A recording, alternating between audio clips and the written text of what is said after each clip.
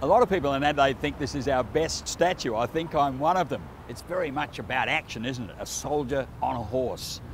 But what's its name? Well, I call it the Boer War Memorial, and there's some good evidence for that. There is still a National Boer War Memorial Association to this very day.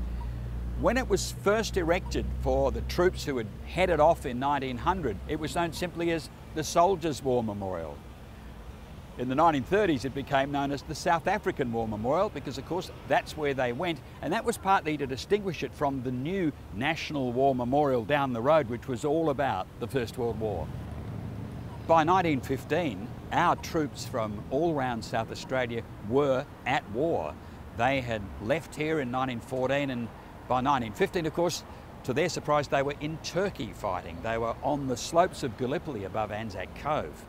And the news of the terrible losses was coming through to people back here.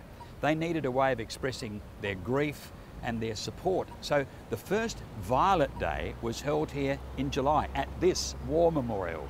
The Governor, Sir Henry Galway, spoke of violets and remembrance and of recognising the sacrifice of our troops to the Empire. It was no longer a gallant few who had fallen in South Africa. The community was hearing about hundreds of dead, thousands of men fallen.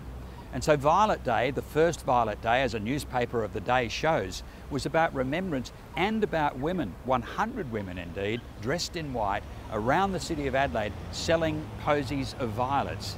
Remembrance and also raising money for the troops who would be coming back. My grandfather was one of them. He'd been on the beach on April 25th, 1915. He ended up in Shrapnel Gully and he was shot. Now, fortunately, he was brought back to Adelaide. He was amongst the first to return. If you know more about Violet Day, if you have a story, we'd love you to put it on the website.